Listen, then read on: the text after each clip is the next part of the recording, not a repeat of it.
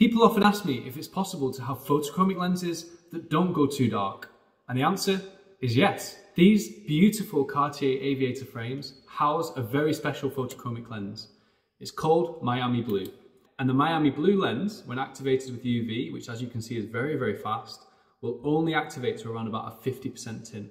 So it doesn't go too dark. And for some people, that's exactly the level of tint that they want in their glasses when they're outdoors. It's a beautiful, refreshing colour that is lovely to look through. Very different to the Zeiss photoffusion technology that goes to a very vivid blue.